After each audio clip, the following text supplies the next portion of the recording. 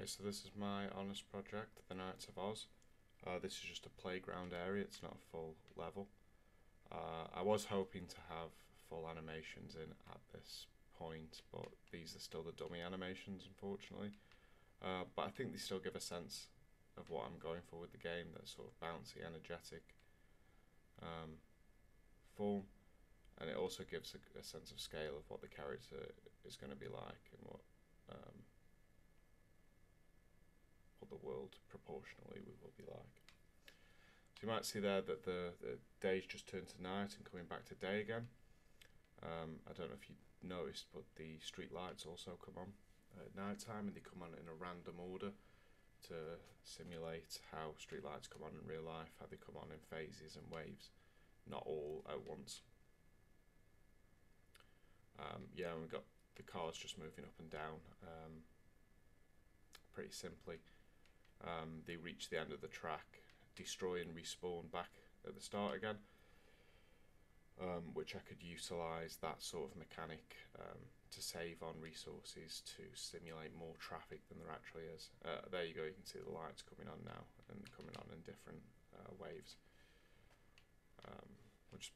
There's also button prompts that appear contextually relevant. I'll just pick these items up. You can see in my backpack I've now got items. I do damage to myself. I can use these items to heal myself. Yeah, I also have there's enemies here at the minute. The sprites are not available for the enemies because I was using sprites from a different game. But also they wouldn't package. They kept creating errors at this sprite in particular, so I had to remove them from the game files to actually package the game. Yeah, they also drop items randomly using the same inventory system as I've got.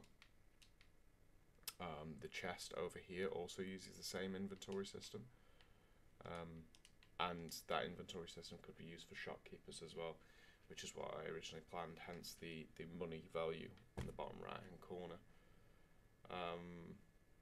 There's also money pickups that we can get, just like over here. That gives us some money. Yeah, so the inventory system was quite an arduous task to create because it is very robust, it is very adaptable, and it is multifunctional. There's a wide range of uses that I could use it for, even to the point of being able to trade items with NPCs. I created a dialogue system for signposts, just for simple interactions, but a deeper NPC interaction. This works off an Excel spreadsheet where it calls in the data from the cells, dependent on NPCs, serial number, and then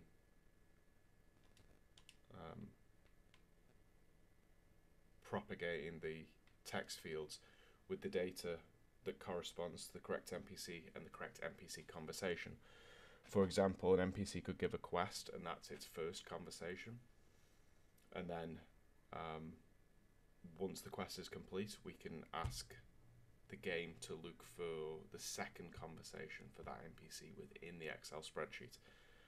This means that we can not only have deep and branching conversations with NPCs where the player could choose responses and then get a conversation number from that response. It also allows us to have completion dialogue for quests. Yeah, so other than that, yeah, you can see the animations. We've got different sort of things that we can do. We've got a dodge for more varied combat. Yeah, it's an action adventure RPG game. This is just a sort of playground area, but it gives an idea of the world as well. But there is a more detailed version that I created for my poster that has more assets in there. But I think this gives a really good sense of what I'm going for with the game, and the style. I like the fixed camera, and I think it just has a unique quality to it. It has a unique look to it. I can show you the blur effect here as well in the car. So when the camera gets close to an object, it blurs it out, and I just think that really adds the focus onto the player, rather than the foreground objects. But I love playing with the foreground, and things like this. I thought this looked really, really quite cool, and that we can see the character still through the gaps. I just think that's a really unique way of viewing the world. So yeah, so I've got showed the items. Yeah, we can gain experience points. Bottom left corner, blue bar. When we level up, my health increases as well. But that could be other stats as well, like attack, defense. I also was working on a equipment system where it was based on adding sprites over the top of the main sprite, so you could have a helmet or a new sword that looked differently and had different stats, and bolstered the player's stats that way as well. Yeah, what else is there to show?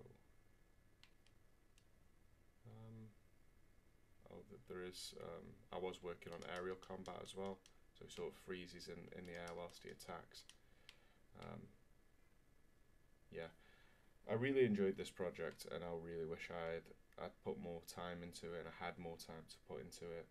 I wish that it was the sole focus of my third year rather than the other projects as well, which severely detracted from what I could do with this because of my struggles with that project and trying to get that moving forward.